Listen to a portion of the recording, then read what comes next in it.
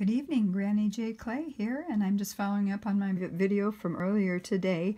This is the little jewelry dish that I had begun to make, and I have since added another skin to the back, is what I call it. So I finished the back off and then imprinted it also with one of my rubber stamps, and then I also braided some of the clay and put it around the edges. So I think it turned out really pretty.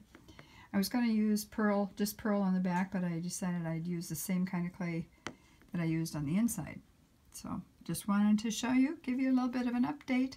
Sleep well tonight. Bye for now.